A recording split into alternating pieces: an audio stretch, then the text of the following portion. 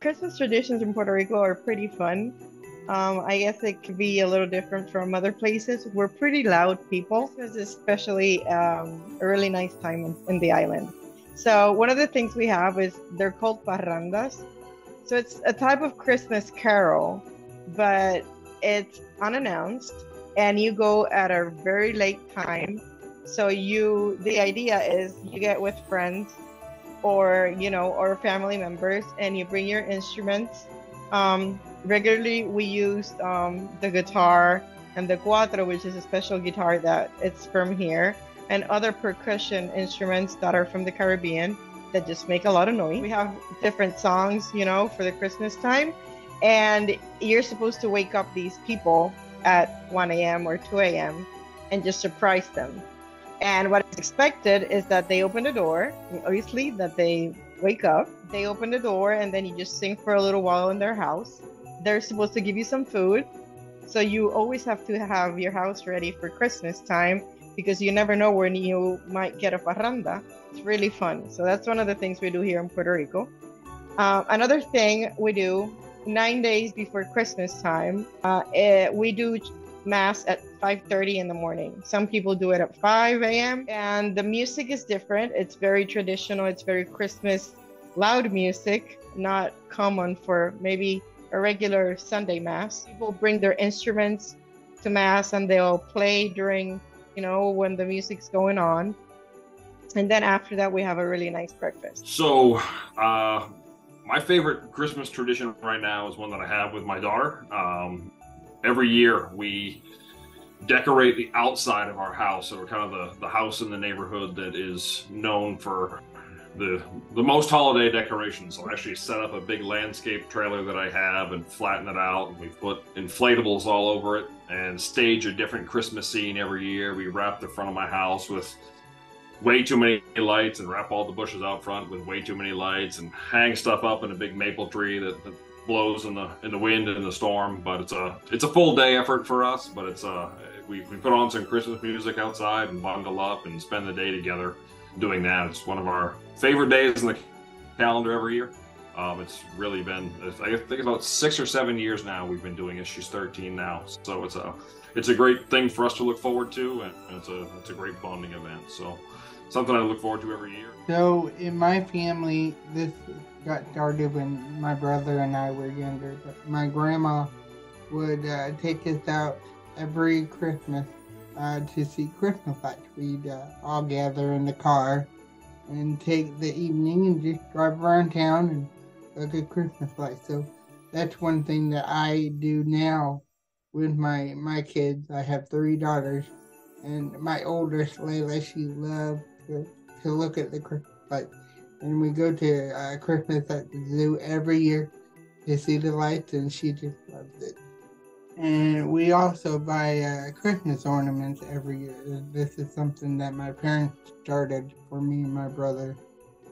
We would buy a Christmas ornament every year to, put on the tree. And my mom always said, when you grow up and move out, this will help you start your first tree. So that's what I'm also doing with my girls. The tradition in our household is a 25 days of Christmas. Every morning, since our daughter was in kindergarten, she would get up in the morning and come down to the tree to find a clue to go on a scavenger hunt and find a little gift. And we did this ever since she was in kindergarten because she didn't want to get out of bed because it was cold. And she is in college now, and we are still doing this tradition. And I don't know that it will ever end. But it's just a wonderful memory for them and something they look forward to every year. So the celebration we do at home, it's around the Three Wise King Day, January 6th. I am originally from Mexico City. So in Mexico City, especially in the city, it's a huge celebration. And what we do is that the day before, in January 5th, my kids put their shoes under the tree with some vegetables, because the Three Wise King have an elephant, a camel, and a donkey.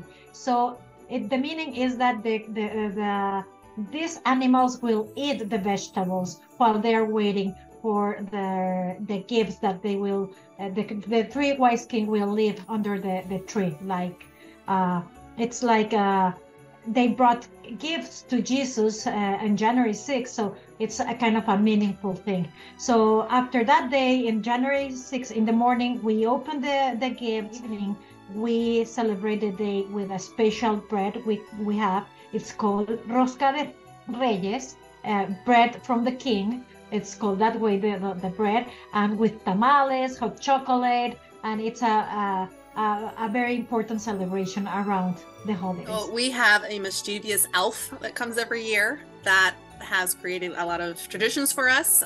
One of which, aside from her antics, Christmas antics, and wreaking havoc in our house, is she brings my girls an ornament every year that usually has some sort of special meaning, like a place where we might have gone on vacation, or maybe a movie that we went and saw and everybody loved. And so she brings these special ornaments with their names on it every year.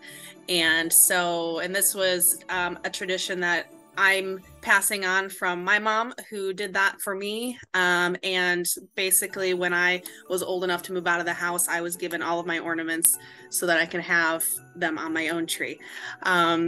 So that's one of our traditions. And then the other elf tradition that we do every year is she likes to hide candy canes every year. And when the girls find all of these candy canes in the house, we go and we make peppermint bark every year. And that's our favorite annual tradition at Christmas time. For the past 6 years, because my son Reese is 6, we have been spending the night at my sister's house with her husband and 3 boys. We bake cookies, we do gingerbread houses, and after everybody goes to sleep, my sister and I stay up until 2 and 3 o'clock in the morning wrapping presents, because we like to procrastinate and wait until the very last minute. It's really, really great to be able to spend that time with my family that we don't normally get because we're working or we're in school full time. So we just really take that time to appreciate each other and just love each other. It's my favorite time of the year. It's my favorite tradition, just knowing that that's coming. So from my family and from my NorthPark family to yours, happy holidays. Merry Christmas, Feliz Navidad a todos, and best wishes for you. Desde la isla de Puerto Rico, Feliz Navidad y próspero año nuevo. Merry Christmas and Happy New Year. And I wanted to wish you all a Merry Christmas and the best to you and yours. Happy holidays to you and yours. So from our family here at NorthPark Community Credit Union to you and yours, we wish you a very Merry Christmas. Happy holidays.